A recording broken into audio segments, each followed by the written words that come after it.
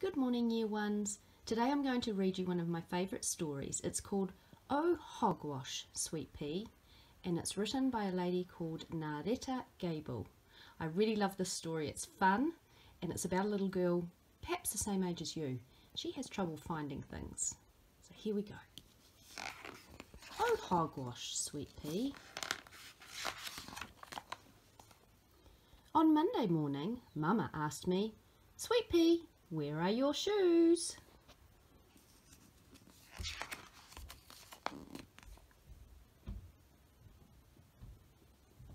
I thought for a bit.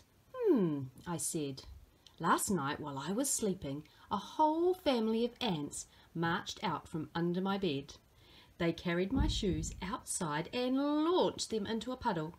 Then they used them as canoes to get to the other side.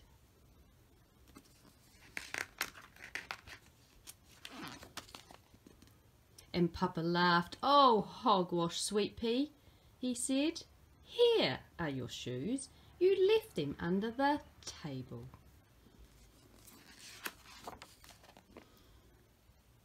On Tuesday morning, Mama asked me, "Sweet Pea, where are your shoes?" I thought for a bit. I said. Yesterday, while I was playing outside, a kookapoo swooped down and landed beside me.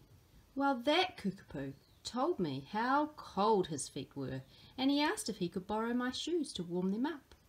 And Mama, I got such a fright to hear a bird talk that I took my shoes off and gave them to him. He thanked me, put them on, and soared off into the sky.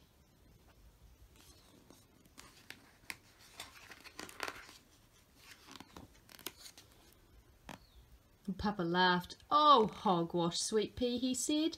"Here are your shoes. You left them in the laundry." On Wednesday morning, Mama asked me, "Sweet Pea, where are your shoes?"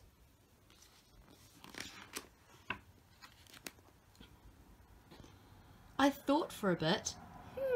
I said. Yesterday I heard this knock on the door, and when I went to answer it, there was this enormous giraffe standing there. Well, that giraffe said to me, "Sweet Pea, your shoes, they're gorgeous. Could I use them for a necklace?" And Mama, I knew she'd look great in them, so I tied them around her neck, and she galloped off down the road. Papa laughed. "Oh, hogwash, Sweet Pea," he said. "Here are your shoes. You left them in the car." On Thursday morning, Mama asked me, "Sweet Pea, where are your shoes?"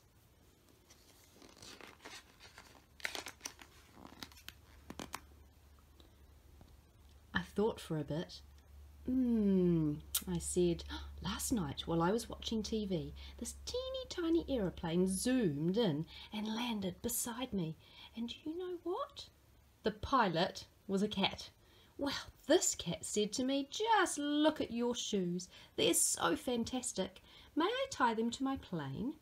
I could use them to land on the clouds.' And Mama, I know it's important to help others. So I gave him my shoes and he tied them to his plane and whizzed off out the window."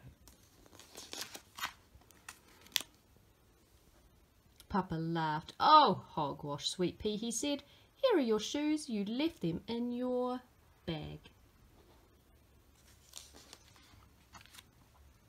On Friday morning, Mama asked me, "Sweet Pea, where are your shoes?"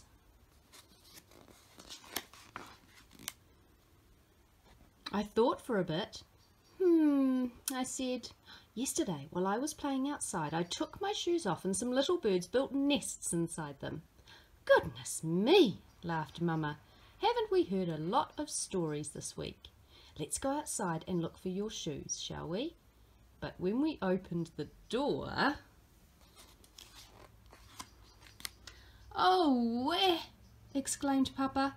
"It wasn't hogwash after all." "Sweet Pea," cried Mama, "there really are little nests in your shoes." Oh, hogwash, smogwash, you two. Of course there are nests in my shoes. I would never, ever tell you. Hogwash. I hope you enjoyed this story. It's really fun, isn't it?